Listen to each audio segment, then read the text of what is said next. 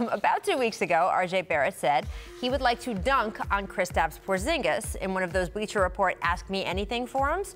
Yesterday, Porzingis responded to that statement. Take a listen. Say he wants to dunk on me?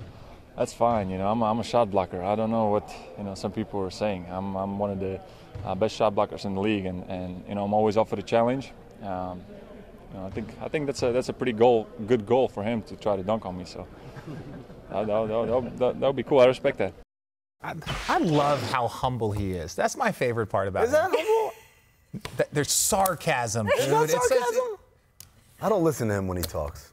Kristaps or Richard? I don't. Do you like him turning it around on RJ like that? That was good. It's a nice move. It's a nice I thought that was kind of good, right? Look, obviously, RJ comes in. He's trying to make Knicks fans feel good about not only who they have, but who they don't have anymore.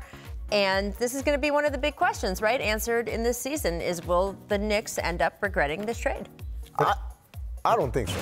I think, here's the thing. You can't have it both ways. You can't say, I want to have cap space to go after free agents in 2019, and then when it doesn't work, say, oh, I want to go back in time and never trade that guy.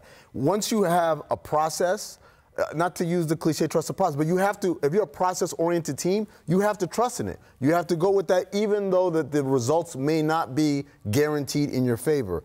And so I look at that trade, and they cleared the cap space. They got rid of a lot of toxic money. But more importantly, you got 2 first-round picks out of the deal. And you also got a player that you're very excited about in Dennis Smith Jr.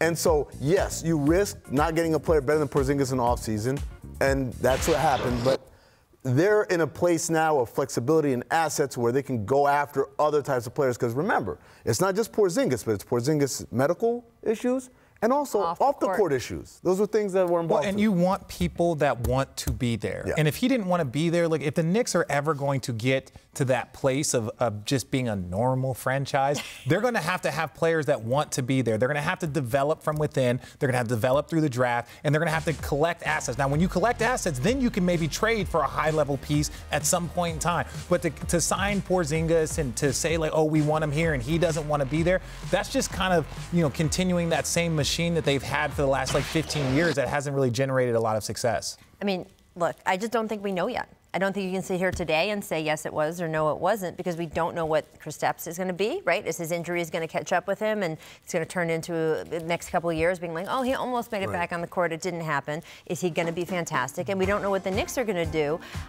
You have to be a little careful when you talk about the trading for cap space. Not every team should trade an actual star for cap space. Sure. Unless they really think it's going to pay off. They could have still had one open max slot, even with KP on the team.